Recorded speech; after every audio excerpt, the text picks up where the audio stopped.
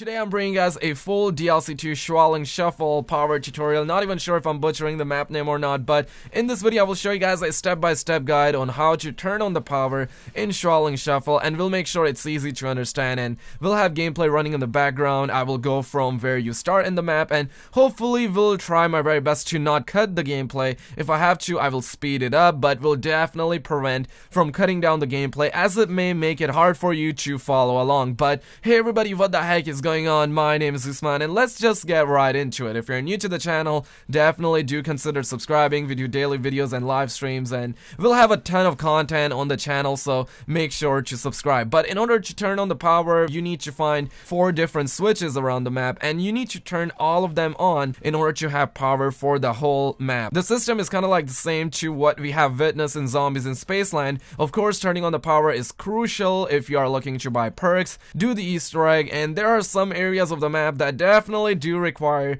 you turning on the power. Now, the first power switch location is in the subway. That's where you're going to spawn in, and the switch can be on one of these pillars. Depending on what character you're playing as, you will be spawning in randomly, but in the same area, and it can be on your left or on your right. Depends where you spawn once again, but definitely on one of these pillars. Once you find it, definitely hit it up, and now let's move on to the next one. The second power switch location is going to be on the rooftop above the roof of Heebie-Jeebies. Yes, you will go up there, and that's going to be the rooftop of Heebie-Jeebies, and you need to go above once again. You will see a power sign and an up arrow near the ERAD weapon spawn, and simply follow that up, take the stairs up, and go to your left, and you will find yourself in the courtyard. And once you go down the stairs, turn back, and voila, here's your second power switch. Give it a little tap, and now we are on the third one. So simply follow along, and we need to go into the strip club, and that's where we have our next power switch. It may be a little confusing at first because the nightclub or the strip club has a lot of stuff going on, but definitely follow me along and make your way on the second floor, and you want to cross this little bridge and go to your left. Now make sure you go where it says the VIP lounge, and it will also have an arrow and the power symbol. If you don't see that, you are definitely going the wrong way, and don't go that way. You will end up on this first floor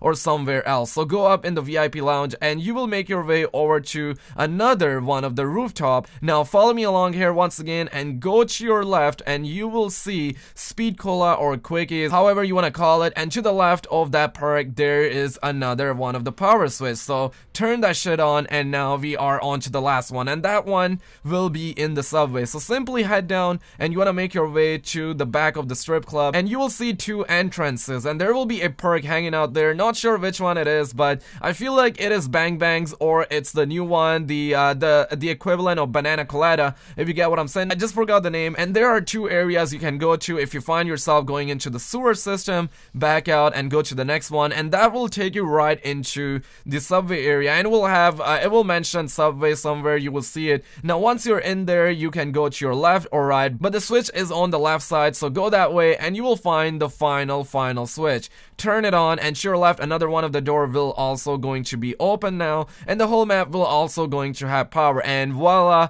you have done it. If you have found this video quick and informative, give it a like, subscribe for more, and check out my very first playthrough of this map on the channel, and I'll see you guys very freaking soon.